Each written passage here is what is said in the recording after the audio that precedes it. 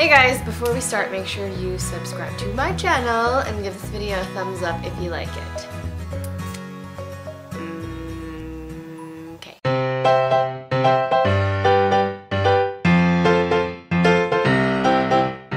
As a husky mom, I get asked a lot of questions about their hair. Like, are they difficult to groom? Does it take a bajillion years? How much hair is there actually gonna be? If you saw my previous video about Siberian Huskies, you'll know that the amount of hair they do shed is preposterous. But with the right tools and some patience, it's all pretty manageable. Here's how I groom my Siberian Huskies. First, you gotta make sure you have the right tools. And in order to figure that out, it's best to understand exactly how a double-coated dog sheds. A husky's coat is made up of two parts. There's a long hair top coat, which is made up of guard hairs, and then the undercoat, which is this like fluffy, dense stuff. It's like super dense because that's what keeps them warm in the winter. What happens when a husky sheds is that the undercoat detaches from their skin, but the top coat stays just where it is. When I say that, it sounds really weird.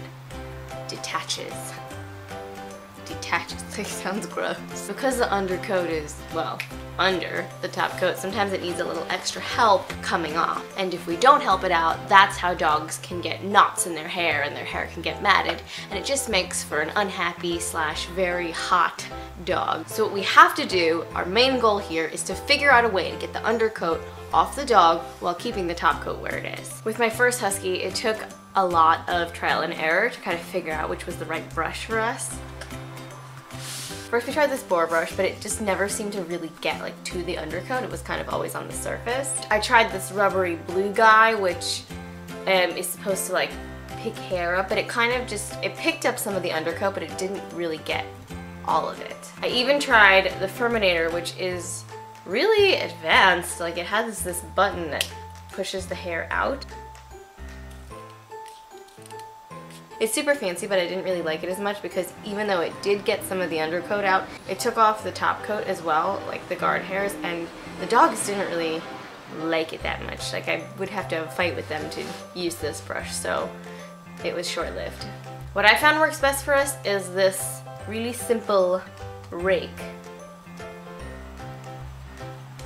I don't even know if they make this specific comb anymore, so I just found whatever I could find on the internet that was the closest to this, and put that in the description box below for you guys. Because the teeth are really long, it can get past the top coat, get to the undercoat, and pull that stuff out, but still keeping the top coat intact and not like breaking any of the top hairs on the dogs. I have this other kind of a rake version, which was cool, but I like this really simple one better because first off, the teeth are longer, as you can see, and then these kind of taper. I don't know if you can see here, but like they're thicker at the base and then they get skinnier, but I just felt like when I was brushing or combing the dogs, I wasn't getting everything out. So this one, really super simple, has been my favorite tool. I've been using it for 7 years. It's nothing fancy, it's not like rocket science, but it works so well. Before I start, I like to pull out any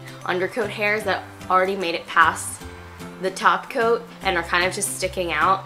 Mike always makes fun of me because I can somehow see from across the room when there's like pieces of undercoat sticking out of my dogs, and then they just go over there and pick them out. Then what I do is I start at the dog's butt and kind of work my way up, like always going in the direction of the hair because you want this to be enjoyable for your dog BFF as well, and so they sit nice for you. When it's shedding season, my dogs generally shed from the butt up towards their head over time, so that's why I start there. You can kind of feel around with your fingers for any like big clumps of undercoat that aren't attached to their skin, and you can kind of just work in that area that day or start there. Then I use this guy with rubber teeth. He's got like longer ones here and then shorter ones up here, and I use that to kind of just get whatever loose hair is still on the dog off of them. And sometimes when I'm lazy, I use this to brush the couch as well when I'm too lazy to vacuum it. The other important piece of this whole thing is how often you groom your husky. I comb my huskies a little bit every single day. For me, it's the best way to get ahead of it because, like I said, they have a ridiculous amount of hair, so doing it all in one sitting may take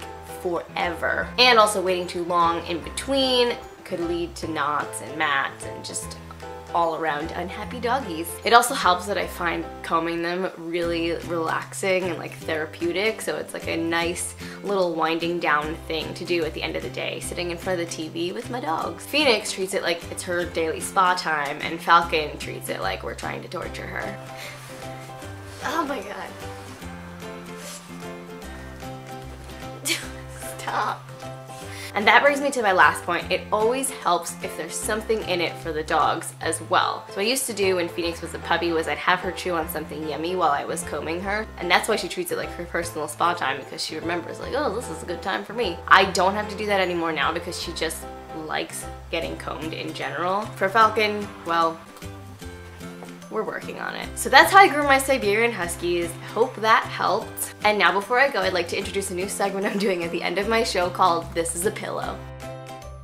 Alright, it's been real. See you next time. Bye! Thanks for watching, guys. This is the part where I shamelessly promote my channel. Make sure you subscribe. There's a little button I put up here. And also give me all your thumbs and stuff. If you want to see my previous video, you can click here. If you want to see more dog stuff, you can click here. You like my little hand flourish.